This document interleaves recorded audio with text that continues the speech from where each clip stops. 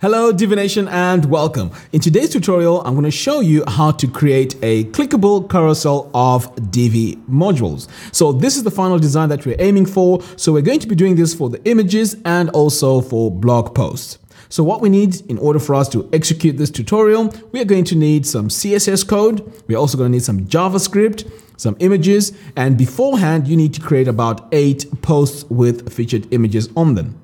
So all this information for you to follow step by step will be linked into the post in the show notes below. So without wasting a lot of time, let's dive in and let me show you how we managed to create this. So I'm over here in my admin dashboard. So the first thing I did was create this page called Home. So you can name your page whatever you want. And then the next thing we're going to do here is to click on Use the Divi Builder and then click on Use Visual Builder. So the next thing we're going to do here is to go into the section settings, click on Advanced, click on CSS ID and classes. Now here we need to add our CSS class. So I'm going to paste my class in here. Now, if you want to follow step by step and use all the settings that we're using now, I will leave a link to the post in the show notes below. So now that we have our class in place, go ahead now and save. Now it's time to add our class onto the row. So I'm going to come over here, click the gear icon to access the settings, click on Advanced, CSS ID and classes, and then I'm going to paste my class in here as well. Click on Save. Now it's time to add our images. So I'm going to come over here, click this plus button here and add a single column. And in here, we're going to add our image module. So I'm going to search for it like that.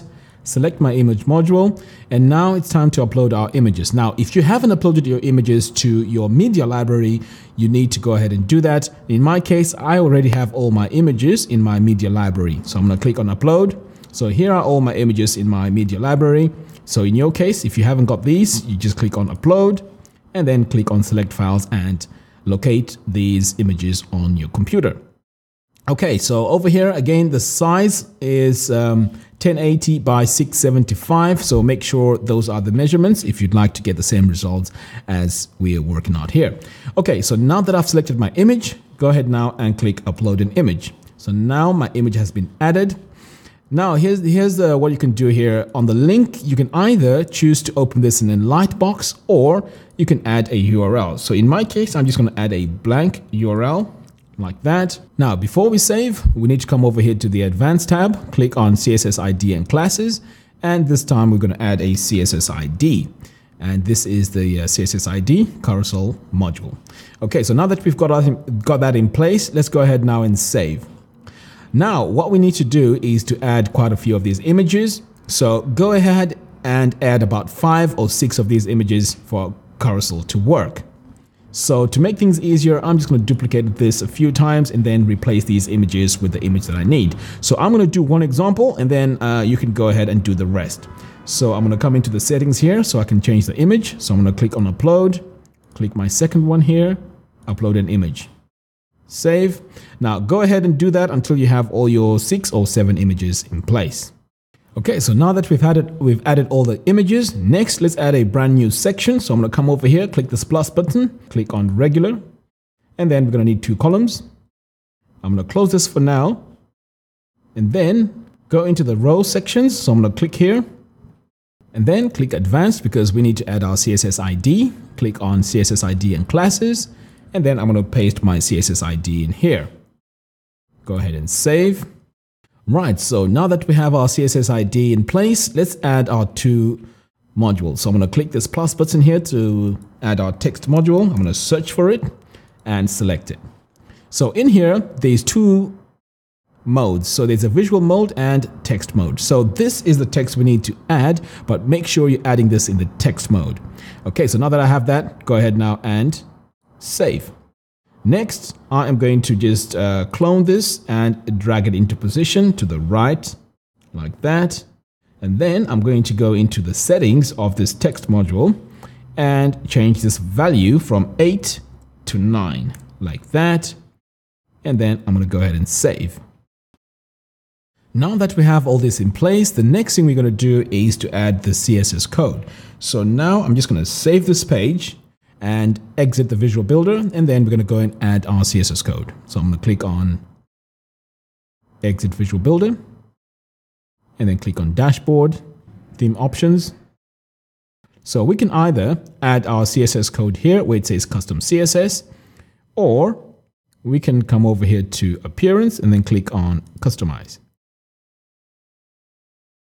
Click on Additional CSS and paste it here. Now I prefer pasting my CSS code here because I can see all my changes happening here compared to the other example that I've just shown you. So now that I've added my CSS code, you can see here there's a change that has happened, but it's not over yet because what this has done is it has changed those text entries into these two buttons here.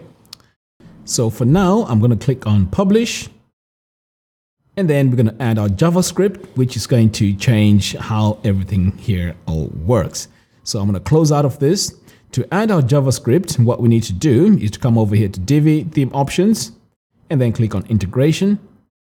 So our JavaScript needs to go into the head of the blog. So I'm going to come over here and paste my JavaScript code. Click on Save Changes. So now we're going to go onto our home page and take a look. Okay, so we are here on our main page. So if I just refresh this page one more time, we can see now that our buttons are in place. Now that JavaScript that we added earlier on should be able to make us cycle through this carousel. Let's see that works. So if I click it once here, you can see that it is working. If I click back, it goes back. Now here's the thing. By default, this has been set to cycle through 5 images. So if you'd like to go through more images, you can always go in and add more images to this. So here now, if I do that, you can see that we have more images now here to cycle through. Now, in the next example, let's do this using the blog module. So what we'll be doing now, we'll be cycling through the blog posts. So let's go ahead and do that. So let's go in and add our new section. So I'm going to click this plus button here, click regular, and then I'm going to add a single row. And then here we're going to add a blog. And the first thing I'm going to do is to add my CSS class. So I'm going to come over here and paste my class. Next, let's come over here to the content. So post number, I'm going to add a 1 in here. And our offset, I'm going to set this to 0. So now that I have my offset numbers set, I'm just going to go ahead now and save. So now we have our first blog post. So there's something here that I hadn't told you. Now, if you don't have any blog posts on your website, you need to go ahead and add these blog posts and also add the images in order for this to show. So what I'm going to do next is to clone these blog posts. And then after cloning, what I'm going to do is I'm going to go into each one of these, into the settings like that. And then our offset number on each one, I'm going to plus this, I'm going to add 1 to them. So our first one here was 0. So this one's going to be 1 like that.